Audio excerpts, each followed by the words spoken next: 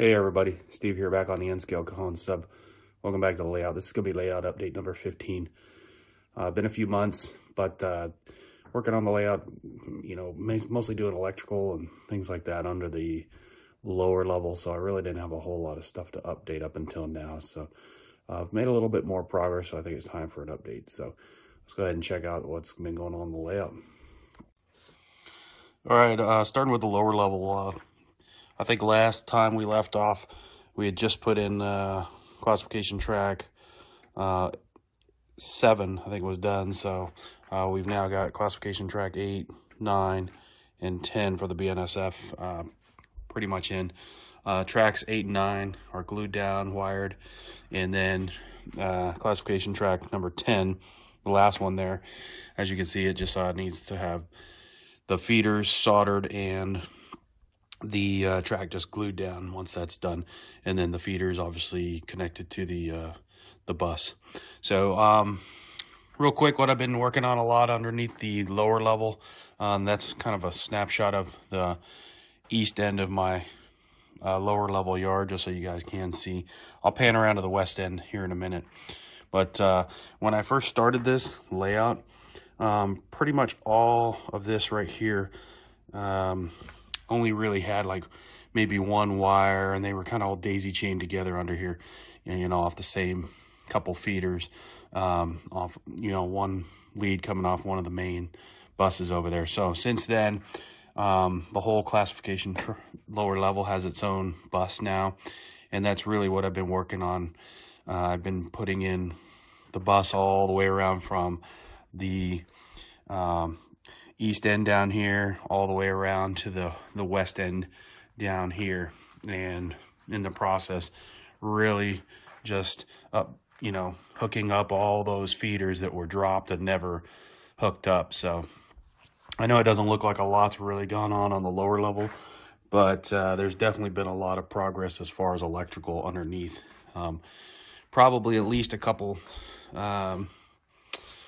I don't know. I do the feeders every couple feet, so times 2, for 10 tracks plus the arrival departures, that's I don't know, 13 tracks all the way around that I had to wire. So quite a bit of wiring, quite a bit of bus wires that were dropped, and I needed to go ahead and connect to that yard bus once I got that installed. So with that, I've also been installing turnouts. I've got in DS64s. I've got 3 DS64s down this end now. I think I had a few of those installed in some of the turnouts last time because we'd done a little bit of switching down here.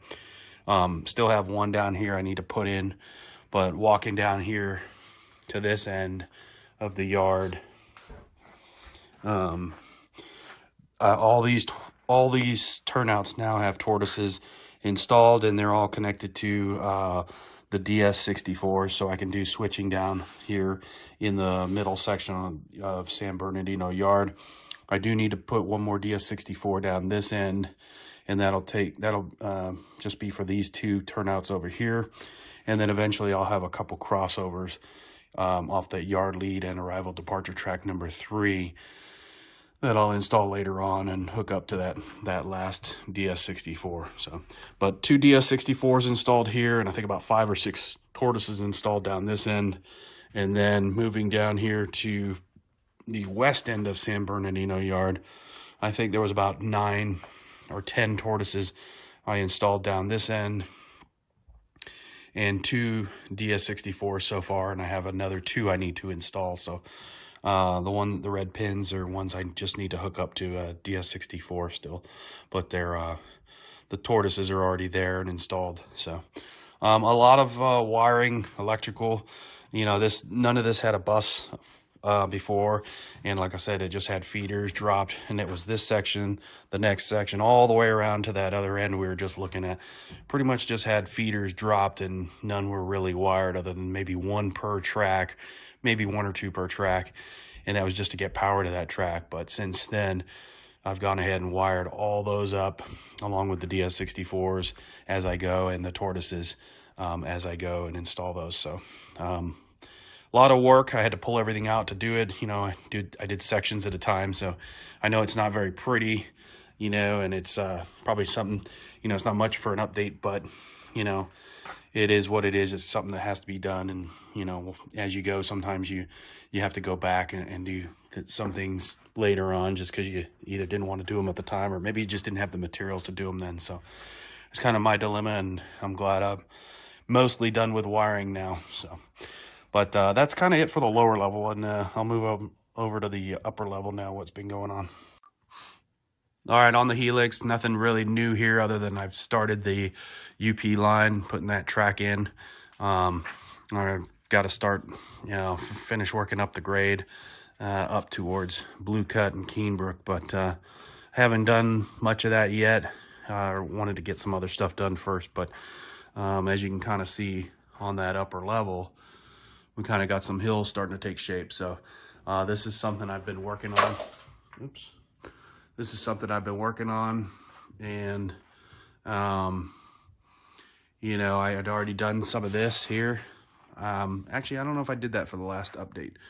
I can't remember if I did or not. That's how long it's been since I did an update. But new hills going in, and getting ready to put a skin on those with some plaster cloth, and then come back with Sculpt-A-Mold and start painting. So that's that area there. And that'd be just east of, or actually just west of Blue Cut and probably east of Keenbrook. So it's kind of where this area is, but it's starting to take shape a little, as you can see. All right, moving on up towards Cajon Junction, Blue Cut area. I think we had these hills in last time. Didn't have any of the texture on them, but we have kind of, as you can see, we've started adding some texture and starting to put like a base coat down of the base color paint. So not done, still have to add ground cover, rocks, debris, brush, things like that, grass here and there. You know, it is Cajon, so it's somewhat semi-desert, very dry climate most of the year. There are some areas, sometimes of the year where it's pretty green, but most of mine will probably be fairly dry looking, but you know, we'll playing around with it as I go. So this is another area I redid. Wasn't a big fan of the way this was looking before, the scenery behind it. It was kind of, the scenery kind of came out to here, the hill. So I chopped a lot of that back, and then I went ahead and put in a more of kind of like a runoff from behind the UP High Line. And as you can see, there's a concrete culvert there. I got to finish that little bit of scenery.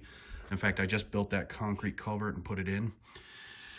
And then I'll have a lot of, you know, there'll be a lot of trees in here in those areas.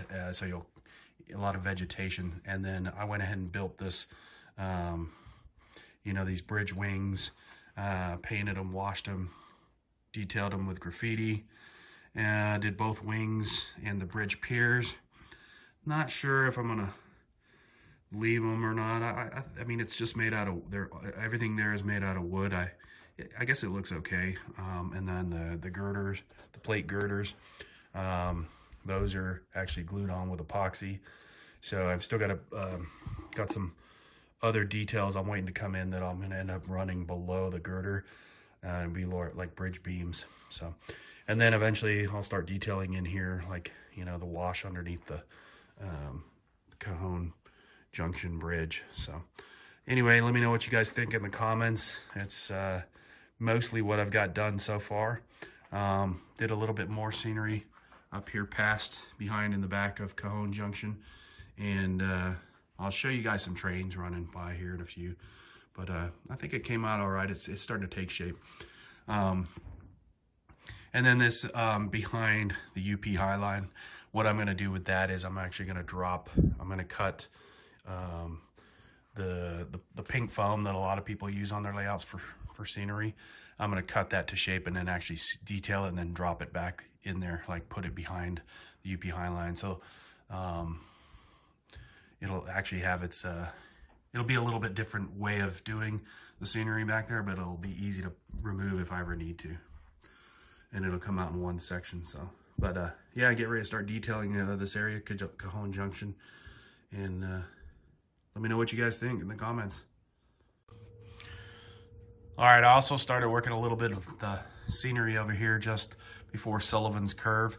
Getting ready to start, you know, doing the same with this with plaster cloth and Sculpt-A-Mold. And then that'll have a lot of vegetation. There's a lot of trees back there in that part of, you know, Cajon Junction. So it'll almost be like a scenery break between the 3 triple tracks and the UP High Line there, as it, you know, starts to make the turn to Sullivan's Curve. So I also did these. I got these drilled out. I had to cut the fascia, so I got these cut out for my controllers, like I have over there at DeVore. I don't have one over here to show you the, but it'll be the siding controllers for Cajon Junction. It'll be for the that turnout and the siding turnout at Cajon Junction. And then on the other end, this turnout here, I've got this one cut out. So this was pretty easy to cut, this hardy board or whatever it's called. I just took a straight edge and a box cutter and went over it about 4 or 5 times, scored it really good, and then I was able to pop that piece off without having to take the whole piece of fascia back off. I was afraid I was going to have to do that and kind of lose all the, you know, have to redo some of my scenery. So anyway, those, hopefully next update, these turnout controllers will be in for the Cajon Junction. And I do have another DS64 I put in there, and the crossovers for Cajon Junction, the 4 crossovers, those are actually already hooked up and working. So we can run up and down main 3 now, you know, from this point down to the lower level. So, but that's about it for the upper level. I haven't done any other scenery over past. I'll just give you guys a quick peek. Nothing's really changed over here yet. So, but hopefully on the next update, I'll start maybe having a little more scenery coming out this way. So, all right, and just kind of wanted to give you guys a back shot of the other scenery. That's kind of the hills that have started coming in over on this side. So again, this is my UP High Line, and then you can see the BNSF triple tracks. I tried to get it where I tried to make it where the UP High Line won't be completely hidden by the hills. There might be a few tops that might block the track, but you should still be able to see the trains passing behind the hills. So kind of like it does in real life. There's areas you can see the train and completely, in other areas you can't. Or you can just see maybe the tops of like an intermodal or something. And then once this inside section is done, and I'll probably start working on fascia here, that'll be a little bit higher, so it'll act as a backdrop for you know, looking out towards this side of the layout.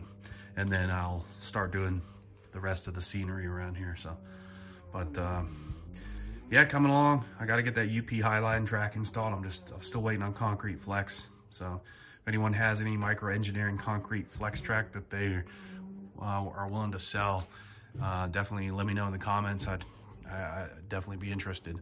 All right, I think that's it for now. I'm gonna hopefully close with a few clips of some trains running, you know, over the new section of scenery. But again, layout update number 15. I hope you guys enjoyed, and you know, thanks for stopping in, and appreciate all the feedback, comments, and let me know what you guys think. Thanks.